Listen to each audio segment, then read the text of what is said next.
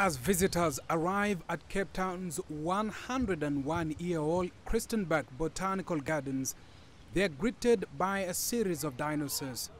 A reminder of what this landscape may have looked like millions of years ago. The cycad plants next to them are just as old, with fossils showing they have existed for around 250 million years.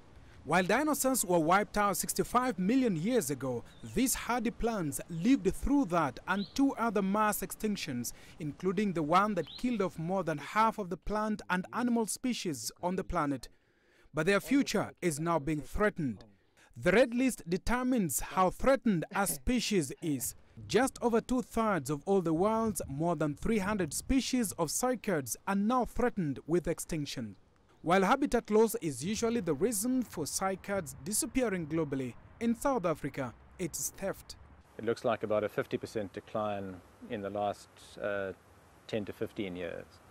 And most of that is driven by collecting. So we've seen a limited amount of habitat loss, a limited amount of invasive species, but by far the majority of those are individual plants that have disappeared from those landscapes. A new initiative at Christenberg's Botanical Gardens aimed to address the cycad theft crisis in South Africa. Cycads are the most threatened living organism, and their main threat is humans removing them from the wild. And for that reason, we've come up with a product together with our partners to use microdots.